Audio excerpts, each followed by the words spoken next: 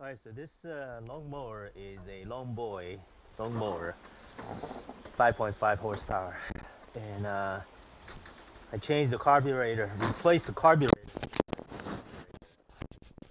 I am going to see if I can start this lawnmower.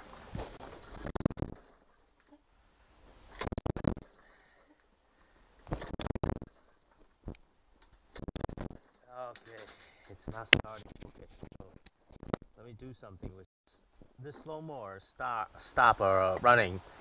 Last year when I broke the carburetor, there was a button, plastic bu- uh, plastic buttons in the bottom of the carburetor broke it, so I bought a new uh, lawnmower. Anyway, so this time it's a new season, and I want to start this. And 99% of the time, if I can just spray the carb or choke cleaner into the air filter hole.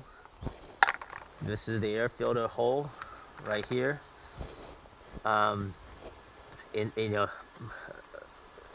spray this carb in there, and it should start. So I'm gonna do that. Let me open up the carb.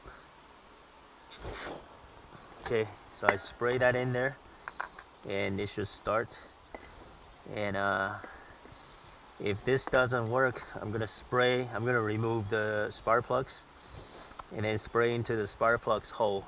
But you know, this should be working.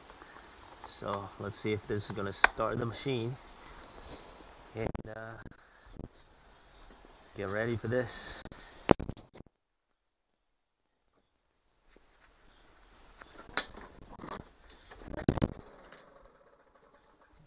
So it sounds like it tried to start, but then it wouldn't continue. Certainly, I have gasoline in the tank. So let me do it again.